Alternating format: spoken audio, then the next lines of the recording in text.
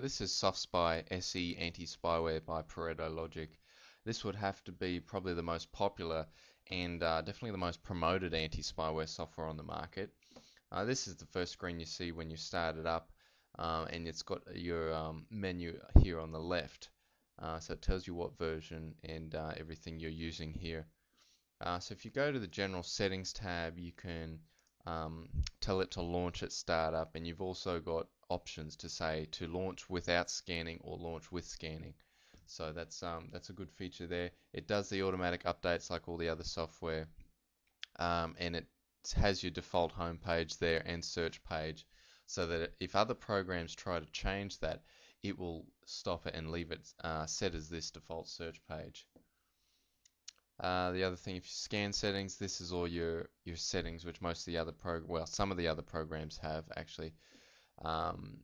Browser hijackers, it does registry, active processes, host files, system folders, and you can also select individual specific folders there. So there's some good options there. It's got scheduling, so you can specify that as well. Backup list, this is if you want to restore a backup.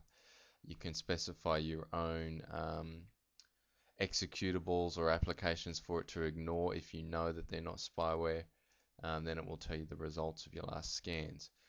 So if I click on the Start Scan button, it'll just keep scanning, and I'll see what this program picks up. So the scan has finished now. It scanned over 562 objects. All your running processes, it found 36 objects, 1 registry key, 2 registry values, 33 files. So looking at the list here, a lot of them look like tracking cookies, and then another file here.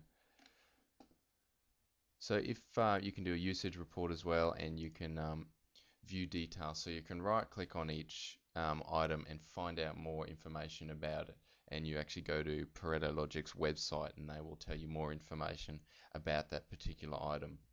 So if you've used XoftSpy SE and you like it or didn't like it, put some comments below and let us know what you thought. Thanks.